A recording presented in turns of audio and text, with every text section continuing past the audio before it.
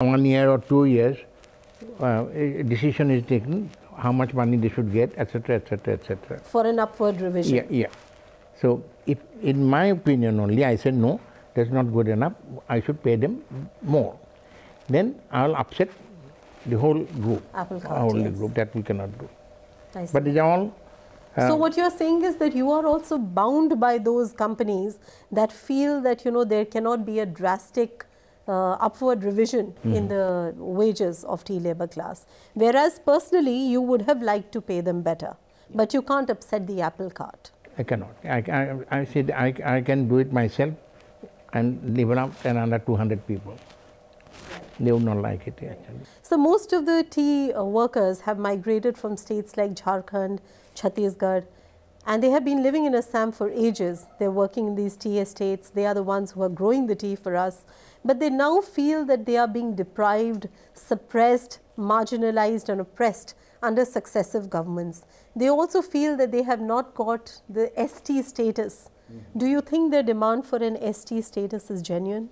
Well, people are talking about it, to be very frankly, and if it has to be done, I'll be quite happy about it. But about these people going away to Jharkhand and all that, that's a different matter altogether.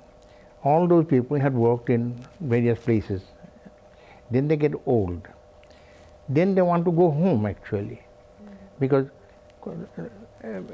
what will they do now? They are not capable of working, and so they want to go home. They had a home and all that. It has been written in these papers that this has happened and this particular thing. I so far as I personally think that is not a correct way of saying that. Right.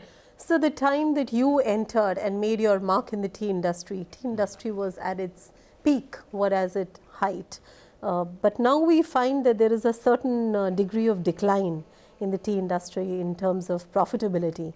What is the exact status of the tea industry right now in terms of exports, in terms of production? That's absolutely incorrect.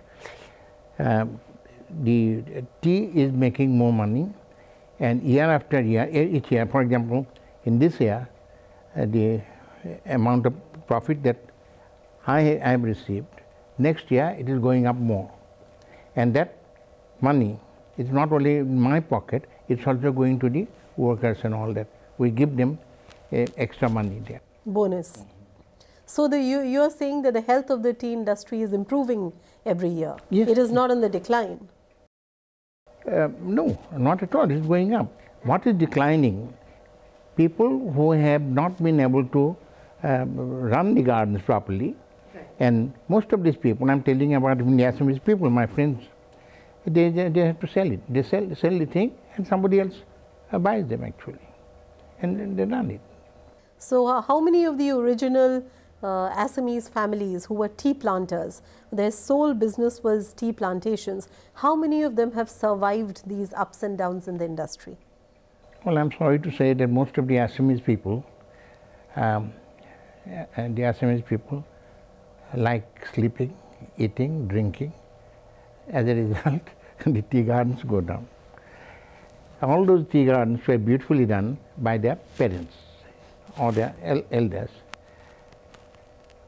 And the Assamese people, somehow or other, they love their children so much, not the girls, the boys, and they are completely, in my opinion, they've ruined them, ruined these boys. And many of them were forced to sell them to bigger companies outside.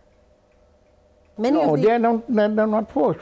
Why should they be forced? I mean, if they run it properly, it is theirs. Exactly. I mean, that's the point I'm making. Forced by virtue of the fact that they couldn't run them efficiently. Yeah, they cannot run them.